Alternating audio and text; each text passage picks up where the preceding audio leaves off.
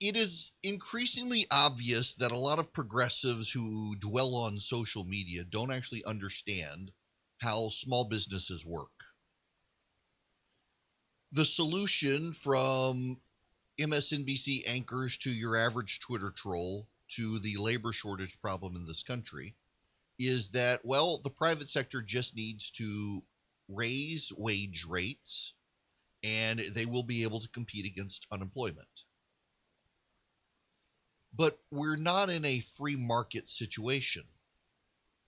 The government of the United States is using taxpayer dollars to make unemployment competitive to employment. That's not a free market situation. The free market can't compete against the government's use of taxpayer dollars to drive up the cost of the benefit of unemployment and drive up the cost of wages. Not only that, I don't know that they understand how this works. A Fortune 500 company, like I pointed this out on social media, people are like, well, stop paying the CEO $1 million. We're not talking about the Fortune 500 here. We're talking about Main Street.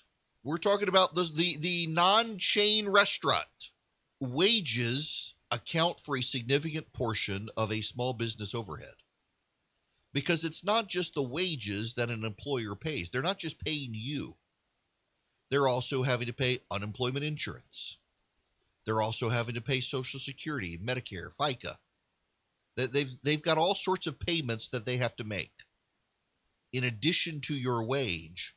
So what they pay you is actually they're paying more because they've hired you. So you may only get $7.50 an hour, $10 an hour, but they're actually paying more than that per hour. And I don't think the left understands that. Not only that, they want a one-size-fits-all program, and not everywhere in the country needs $15, $20 an hour. Because of the cost of living in some parts of the country, they don't. And every part of the country is affected by this right now. We are paying people more to stay on the sidelines than we are paying people to go to work. The federal government is using your tax dollars and my tax dollars to distort the labor market. Private businesses can't compete against that. It's not fair to them. It shows a great disdain for the small business. Can you imagine the black or Hispanic business owner who's being lectured by white people telling them, well, just raise the amount you're willing to pay for labor, when they're competing against these white people in Washington, making unemployment more attractive? By the way, Joe Biden is finally walking back some of his statements. You know, the other day, Joe Biden said this. President, do you believe enhanced unemployment benefits had any effect on diminishing a return to work in some categories? No, nothing measurable. Nothing measurable. Now he's saying this. Third, the employers bring back laid off workers. To help them do that, we're going to remind them that there is some progress they can take advantage, some programs they can take advantage of. For example, employers can hire back their laid off workers part-time without those workers having to give up all their unemployment benefits. Okay. And there's also this. Take the job or lose their unemployment benefits. There are a few COVID-19 related exceptions, so that people aren't forced to choose between their basic safety and a paycheck. But otherwise, that's the law. I know there's been a lot of discussion since Friday's report, that people are being paid to stay home rather than go to work. Well, we don't see much evidence of that. That is a major factor. We don't see that. Look, it's easy to say, the line has been, because of the generous unemployment benefits, that it's a major factor in labor shortages. Americans want to work. Americans want to work. As my dad used to say, a job's about a lot more than a paycheck. It's about your dignity, your place in the community, being able to look your kid in the eye and say everything's going to be okay. Now, I know Joe Biden says that, but notice what he's also saying. He's trying to say two things at once, that it's not impacting people. The unemployment rate or the unemployment benefit isn't impacting jobs, but also if you get offered a job, you've got to take it with few exceptions.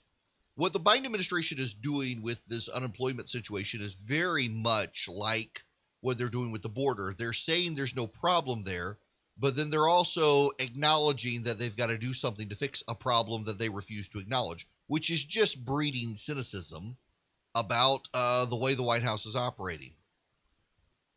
Here's from the Wall Street Journal. The number of available jobs grew in April as the pace of hiring slowed, pointing to a widening gap between employers' unfilled positions and available workers. Job postings at the end of April were 24% higher than February 2020's pre-pandemic level, according to job search site Indeed.com. Openings at the end of March were 16% above pre-pandemic levels, Indeed added. The growth in available jobs came as hiring cooled to a seasonally adjusted 266,000 in April from a gain of 770,000 the prior month, according to the Labor Department. Employers are looking to hire, but temporary factors are making people a little hesitant to take a job. The growing number of available jobs shows how difficult it is turning openings into hires. Many economists say a number of factors, including expanded unemployment benefits, are keeping workers from taking jobs. Also, lack of childcare because schools are closed and risk of contracting COVID, which is going down.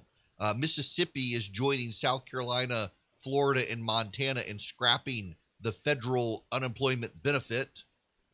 Governor Tate Reeves says unemployed Mississippians will no longer be eligible for the $300 per week in federal COVID-19 unemployment benefits. It has become clear to me that we cannot have full economic recovery until we get the thousands of available jobs in our state filled. Since last week, governors in Montana, South Carolina, Arkansas, and Alabama have announced the end to it. Ron DeSantis in Florida is also going to do it, and now Mississippi joins them, and now even Georgia is considering it.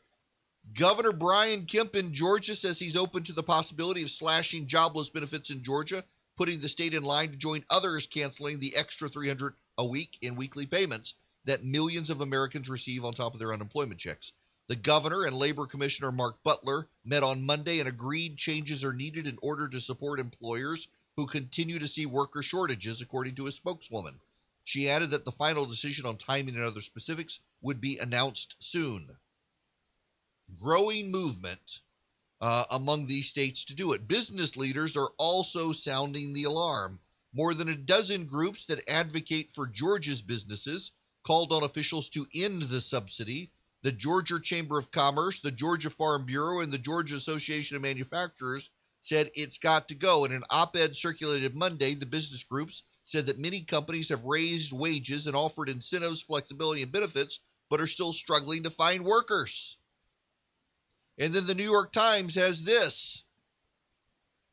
Dogfish Head Craft Brewery is struggling to hire manufacturing workers for its beer factory and staff members for its restaurant in Rehoboth Beach, Delaware.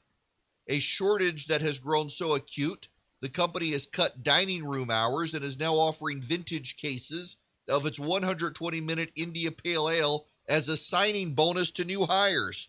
The company is using its hefty social media presence to get the bat signal out and entice beverage-loving adults to join the team. Sam Calagnion, the company's founder, said on a steamy afternoon this month at Dogfish's Brew Pub, which was already doing brisk business ahead of vacation season. Yet as they race to hire before an expected summertime economic boom, employers are voicing a complaint that has echoed all the way to the White House. They can't find enough workers to fill their open positions and meet rising customer demand. Some blame expanded unemployment benefits. President Biden says there's no evidence that the benefit is doing it, but now even the Biden administration is starting to consider maybe it's got to end it earlier than September. Barry Loudermilk, a congressman from Georgia, has announced he is going to offer up legislation to shut down the unemployment benefit. Barry Loudermilk believes that it is probably time to go and get rid of it. And all of them are expressing a lot of frustration is that they can't compete with the government who is paying people more to stay at home and not work than they can afford to actually pay them to come and work. And they're starting to see this even not just in their own businesses, but, look at the lumber prices, 200% higher than they were a year ago. And a lot of that is because there's a shortage of employees from the sawmills to the distribution centers to the truck drivers, all the way to, Lowe's just announced they were hiring 1,000 people in the Atlanta area just over the weekend. Mm-hmm. So we're starting to see a supply chain issue. And a lot of it is because people are just staying at home because the government's paying them still. One more from Barry Loudermilk, Congressman from Georgia. Once you start a big spending government program, it's almost impossible to stop it, no matter how bad it is. But I hope that there'll be enough pressure from the people back home. And look, I'm getting it even from employees who are frustrated because they're working 12, and some of the construction industry are working 16 hours a day. Yep. Yeah, I'm hearing this from employers all over the place. They can't get previous employees to even come back to work because of the benefit. And the left is in denial. They're willfully saying this isn't so. And they're willfully saying, well, these people, they just need to raise wages. Well, you can't compete against the federal government using taxpayer dollars to distort the market. Just to recap, the Federal Reserve has done a study now with the University of Pennsylvania that for every 10% increase in jobless benefits, there's a 3% decline in the number of jobs applied for.